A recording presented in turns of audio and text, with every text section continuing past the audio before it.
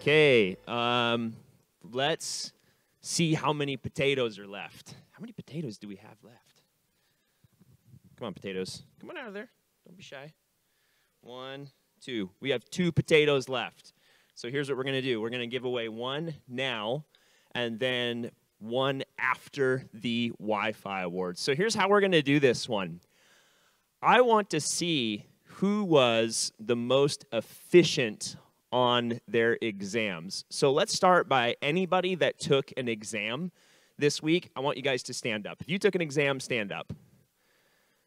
Okay, all right, so by the way, congratulations. If you took, well, okay, I guess we should probably.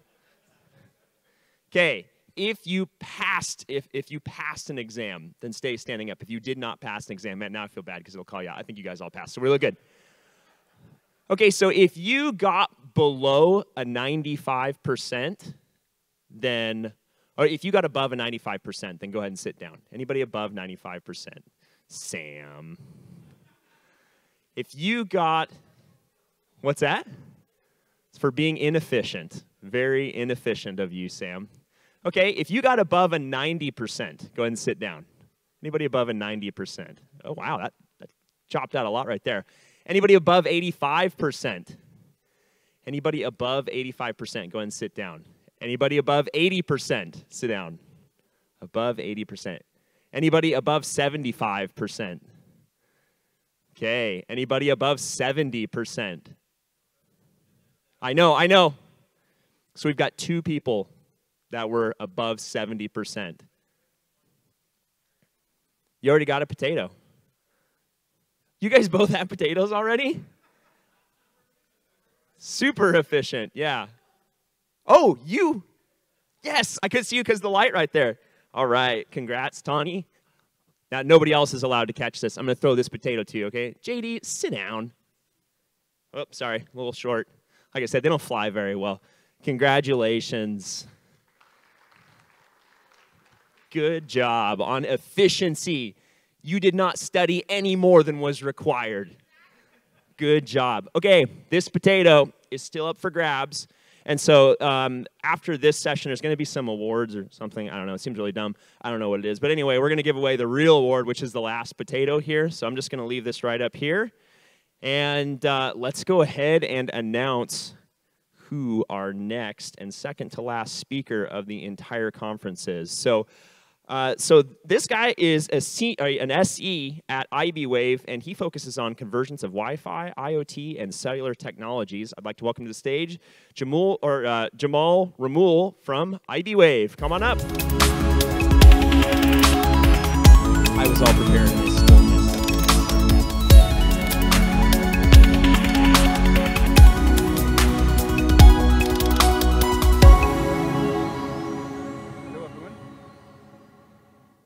Thank you for being here.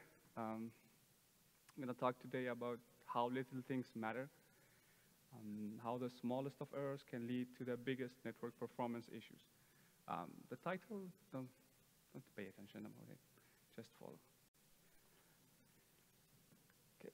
We all know that great Wi-Fi starts with proper design. Our friend Andrew. Are you here, Andrew? No? A good design is essential for a properly functional wireless LAN. This is from the CWDP manual.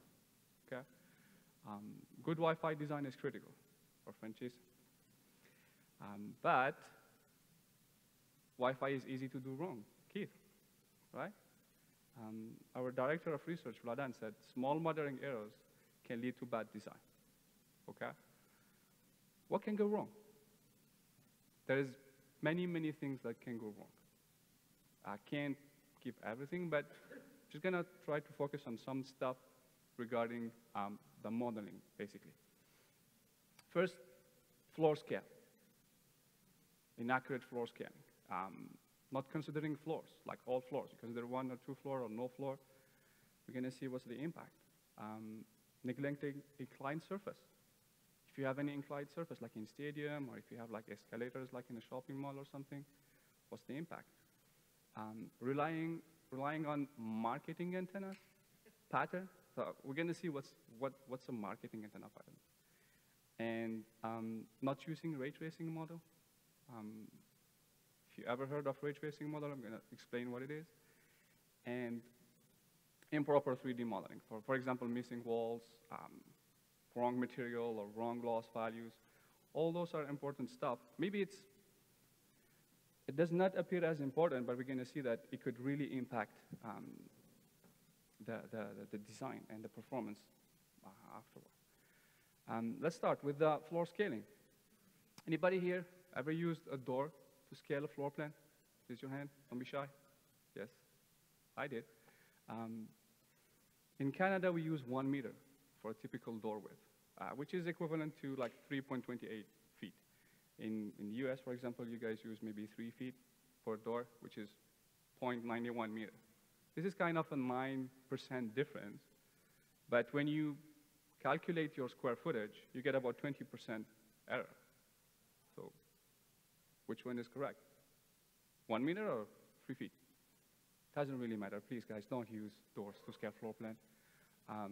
Just use the longest measured path. And make sure it's measured. Because if you get a length, it might be during construction, it's bigger, smaller, whatever. The best possible way to scale a floor plan, the most accurate way, is to use a measured path. And for that, you could use whatever, laser, distance measure, you could use measuring wheel, or you could just go to Google Earth and draw a ruler and you get your length from one point to another. This is regarding floor scanning. So how about signals coming from other floors? Let's say you scaled your floor plan, you modeled your building, you have a nice whatever building, 3D model, you put real good scanning, you choose the material, you put your APs, you connected all the APs, and all the design is perfect, and then you start running the prediction. If you only consider one floor instead of all the floors, you get a huge difference. In this example, we have CCI prediction for one floor compared to CCI prediction considering all the floors. And it's completely different. You have like four CCI when you consider one floor, and you have up to like 13 CCI. And this is for channel 11, I believe. So obviously this is 2.4, but we can consider that using different floors, using all floors possible. How about inclined surface? We have in this example a prediction made using just a flat surface for an escalator in a shopping mall. And you have like an AP covering the area. And you see like in the first image on the left, it's not too bad, the coverage. But if you use inclined surface, it's like 20 dB difference. So there is a difference when you use inclined versus flat surface. Antenna pattern, that's my favorite point. We all saw that, right? It's a horizontal, vertical cut from the antenna pattern. And this is what I call marketing antenna pattern, because when you take this one and you do interpolation from these 2D cuts to get your pattern, it's going to look like this, which is nice panel antenna or patch antenna, has little side lobes and really nice main lob, right? But in reality, when you measure it, it's going to look like this. So please, my message to the OEMs, give us 3D measurement. We want more accuracy. And this is an example when you use 2D cuts interpolated from 2D cuts in inclined surface with a down-tilted antenna. And then what's the difference in 3D measured patterns? And you see like the side lobes and a little bit the back lob, you get more bleeding on the sides than you would on just the marketing antenna pattern. Now let's talk about the propagation model. So my question for you, what algorithm are you using for your predictive heat map? Anybody have an idea what kind of algorithm? Just give it straight to you. If it's not based on ray tracing, it's not accurate enough. Why? Ray tracing is a model that considers all paths. The direct path, reflected path, and diffracted path. This is the most accurate way to get your RSSI. And at iWave, we use fast ray tracing, which is, let's say, a lighter version. It does not take all the path, because if you do that, it's going to take maybe days to do the computation. So we take the strongest one, like a limited number, which may account for maybe 90% or 95%. of your composite power. So the RSSI will be more accurate if you're doing that than if you're doing empirical model, for example. There is different algorithm used in the industry, but ray tracing is the most accurate. So by limiting the number of rays, we have faster computing time and close to accuracy in terms of RSSI. So that's the algorithm you need to use. And just as an example, in video games, they started using this algorithm for the ray of light to get more like a natural scene, to get the reflection of the light. And you see here in this example, this is a screenshot from Battlefield 5 on PC. Because it's not yet available on game consoles. It should come next in PS5 and new Xbox. But this is on using NVIDIA GTX GPU. And you see the ray tracing off compared to the ray tracing on. How the scene is more natural because you have all the light reflection on the card compared to the other one.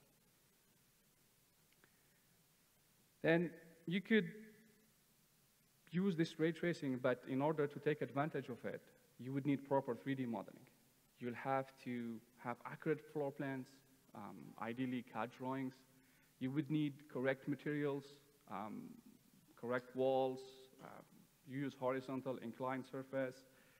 You need the accurate values in terms of material loss, in terms of the transmission loss, in terms of the reflection, diffraction loss value. And you could go crazy and model a nice building with all the details, the furnitures, the plans if you want, and make it really accurate. But the problem is that which material to use when you select your material. You have so many options. Let's say you could use concrete, cement, brick, but they have different loss values, and they differ from 2.4 to 5. Then if you want to use, let's say, drywall or sheetrock or chipboard, they also have different values. And my preferred one is glass. A classic window, like classic glass for a window, and a low E glass, it's like 30 dB difference. It can change everything in your design. So my question for you is that, how do you know if the material has the correct loss value? You could assume stuff, right? So most of the time, it's a guess. You could use an AP on stick, measure the wall loss. I have a signal, measure it in front of the wall, go behind the wall, and measure it, right? But this is time consuming, and you can't measure the reflection and the diffraction loss. You can only measure the direct path loss. How about using the measurement from passive survey? Have you thought about it? You do your passive survey, right? You have an existing network, or you have an AP on stick, and you're doing your survey. You have the data, you have the measurement in front of the wall, and you have the measurement behind the wall. How if we could use, preferably, the least capable, most important device to capture this what is the coverage, and use this data to fine-tune your propagation model, so we could have accurate wall loss values, adjust the reflection and refraction and diffraction loss value, and also use that as a template to do the what if. So what if I move the AP? What if I change the power? What if I change the channel? What if I add an AP? What if I remove an AP? And still have an accurate prediction. Then there is a solution for that. And I call it the calibration magic, which is automatic fine-tuning. So use the survey data. You have a survey data. You have all the RSSI value from given AP. And then you import that into the tool, and you ask the tool, please compare your predictive heat maps with the survey heat maps, and adjust the wall loss value. And you see on the last column, you have the default value, you have the reflection loss, you have the transmission loss, you have some factors used in the algorithm, and then you have the calibrated value. Now you adjusted your value and you create a template. Now you could use the template, and then you have more accurate prediction. Now, how does this work? Well, step one, you need to capture the what is, like I said, preferably using the LCMI device. Why? Because you want this RSSI sensitivity of your most least capable, most important device, right? If you did CWDP, you may heard of it a lot. Then do your passive survey. Either it's an existing network, you capture what is installed, what's the actual coverage, or using an AP on stick. If there is nothing, it's a new project. There is no AP installed. So you capture the data. You could see here. This is what we did about a year and a half ago at our office in Abu Dhabi. I just walked, captured the data. There is an existing network, obviously. Some IT guy just put some APs around and put maximum power. And so I just walked and captured the data. And this is the heat map from the passive survey. Now I took this data, and actually I replicate the design. I put the same AP model at the exact same location, same height, same power, same channel, same SSID. It's just the same as it is installed, actually. So what is installed? It was replicated. Then I run the heat map based on the assumption I made for the walls. So the concrete, the drywall, the glass, the doors. I've did my best. So I've done my best to get the most accurate 3D modeling with accurate scaling, everything possible. And then run the heat map, and you see it does not look like the survey one, right? It's completely different. Then I start the calibration process, and the tool will capture the data from the measurement, compare it to the prediction, and adjust the different values. Now I created a template and then assign it to each AP. And then the APs, once they have the calibration template, now they're not going to use the value that I assumed for the wall loss. They're going to use the new value, the calibrated value. And I rerun the heat map, and it was looking like this. It's more like what the survey data showed me. It's more like the survey heat map. Then I did the what if. How, if I move the AP, if I adjust the power, obviously I reduced the power, it was just maximum power. And then move the AP around, avoiding having them in corridors. And I rerun the heat map, and this is what I get. And then it's pretty close to what it should be when I do the survey after that. So just to compare again, the survey data compared to the prediction, it's looking like this, because everything made in the prediction is mostly a guess. I don't know the loss value. But when I do the calibration, then this is what it looks like. And it's pretty impressive. This is done in the cellular world. Everybody who's using our tool for cellular is doing that to get accurate prediction. If you do something, if you're doing a DAS or small cell design, working with any carrier, they will ask you to do that. They will do like what we call a CW test, which is kind of AP on stick survey, and then calibrate the algorithm to get accurate prediction. Then when you install it, you're pretty confident that what you've done into your prediction will match what is installed. And when you do the survey after that, it's going to match what you did on the prediction, on your design. So my message to you is that please use an accurate predictive model and use best practice, obviously, in order to deliver high-performing network. Because let's face it, life is too short for bad Wi-Fi. Thank you.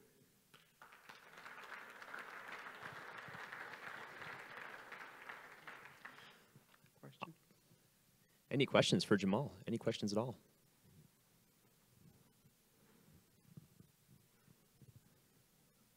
All right, very good. Hey, thanks for that. That was excellent. Thank you so much.